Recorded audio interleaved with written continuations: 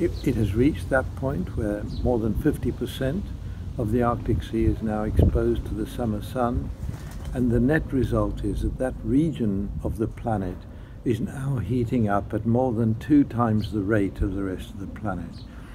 And this hotspot in the middle of the Arctic zone impacts on the weather systems around the northern hemisphere.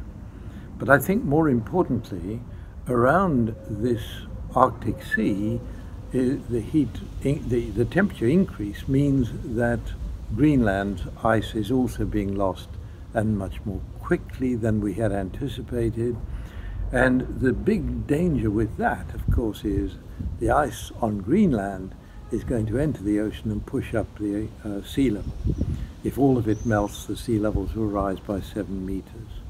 1 or 2 meters sea level rise would mean that virtually every ocean-based cities on coastlines around the world, which is roughly 80% of the world's cities, would no longer be livable.